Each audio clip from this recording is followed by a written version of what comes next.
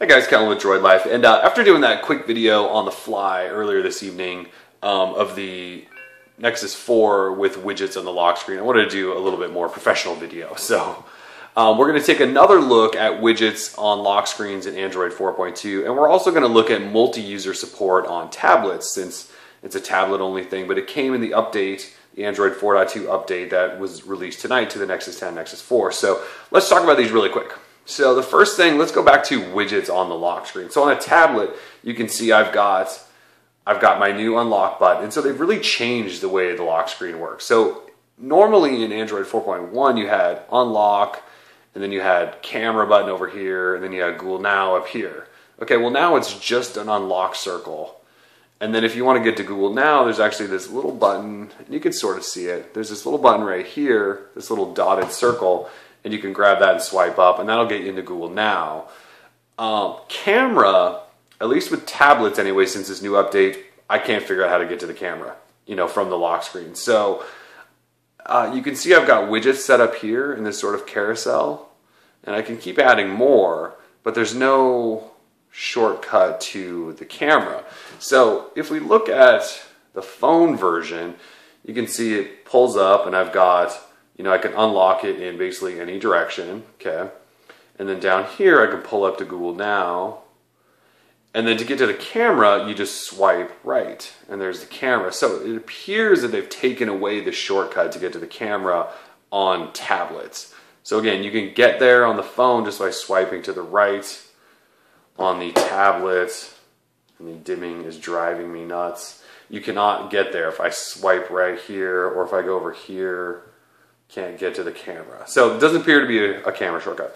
But let's talk about widgets for a second. So if I touch in here, I'm not actually sure what that's doing. I can touch back out, but if I grab here and just sort of swipe, it's basically like a page. It's almost like a home screen. I'm not really sure what the point is, but they're sort of shortcuts. Actually, it looks okay on the tablet. I don't know that I necessarily get it on the phone. But so you can see I can actually long press, and I can remove. I can rearrange these. However, oops, let me try that again. I can rearrange these. But yeah, so I can delete, and I'll actually show you. Let's get rid of these. All right, so widgets. So basically, this is what your home screen will look like. If I go ahead and swipe to the left, I get this plus symbol, so I can hit plus.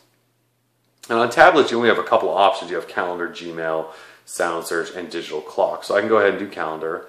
It gives me a calendar, and I don't have an account set up, so it's not showing anything.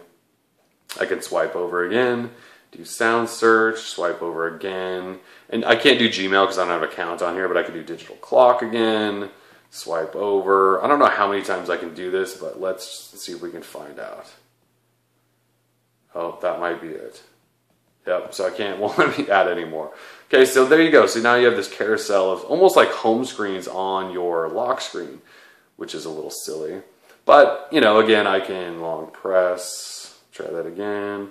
So it takes a little work to get used to these. So I can just keep getting rid of these. And we'll try that again. And there we go. So now we're back to just one. Obviously, we can unlock it into the tablet. So that's sort of how widgets work on a tablet lock screen. Now let's look again at the phone, because it's a little bit different and it's a hell of a lot more confusing. All right, so we've got this set up. So again, I can swipe to the right and it'll take me right into the camera, and I can go ahead and snap a photo. If I go back to that though, I can go left and then I can add something. So let's add sound search. Okay, so sound search is added, and you can see the unlock switch is still there, but if I want to go back to my clock, there's my clock. But you can see the unlock switch is sort of gone. So if I want to get that back, I actually have to swipe up, and then there it shows back up again. I can swipe down. And the odd thing is, like, I would love to have sound search over here under the clock, since there's obviously all this space under there. At this point in time, you can only do one widget per page. So I can swipe over, and I could add, and then I could add calendar or whatever. You can see on the phone, you get messaging, so you get a fifth option. And you didn't have that fifth option on the tablet. So let's go back, and that actually unlocked it.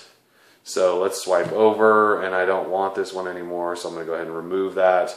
There's my clock. I'm good with that. Calendar. Swipe that up, and then I can go to unlock, or I can get to Google Now by pulling up from the very bottom. So you can see it's a little bit different on the phone, and again, it's a little more confusing, I would say, too. Also of note, when you unlock, you can see, let's see if we can show you that again. See those two panels on these sides? They sort of show you that you have widgets, and you can swipe if you want to. And then we can swipe that down. I don't know why we would, but that just lets you get to pages easier. Oops. So yeah, that's widgets on the lock screen. Obviously, there's going to be some opportunities for app makers and developers to sort of, add their widgets to. I'm sure there's going to be an API or something like that once this hits AOSP. So that's sort of how widgets work. Let's talk now quickly then about multi-user support. Okay, so this is only in tablets, not in the phone, so that's why we're putting this. And actually, if you heard that beep, that's now on my wireless charger, which I'm loving, by the way. So, all right, so multi-users. You can see at the bottom here, I have two users. I have Fake, and there, just switch to that, and I have Kellen. All right, so if I go ahead and unlock, this is Kellen. So this is my main account. If we go ahead and go into settings, and we go to, you can see users over here, tap on users.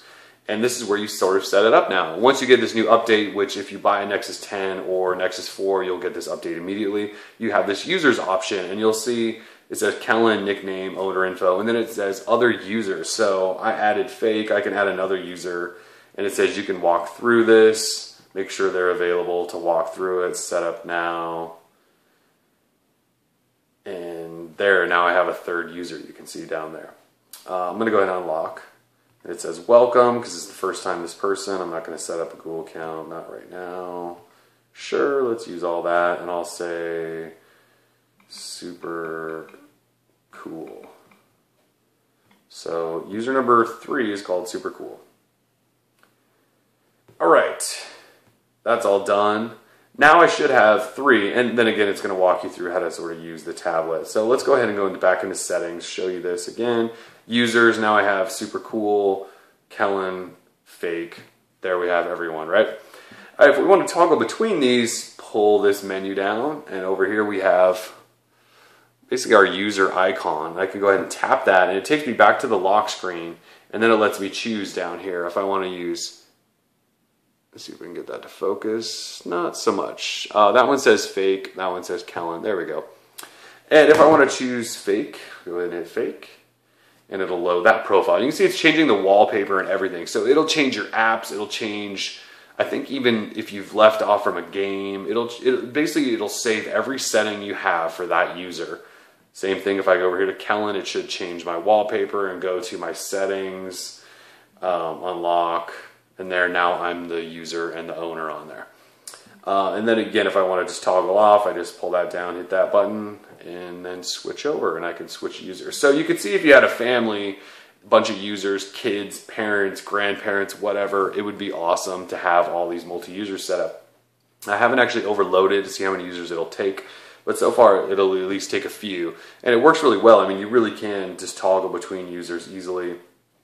I haven't actually played with security settings yet, but I would assume you could set up pattern locks and all that stuff depending on the user, which is kind of cool. So we'll have more on this later, but we just want to show you a brief overview tonight. So anyway, that's widgets on the lock screen, multi-user support on tablets, and we'll have more coming for you on Android 4.2, Nexus 10, Nexus 4, and we're Droid Life. Peace.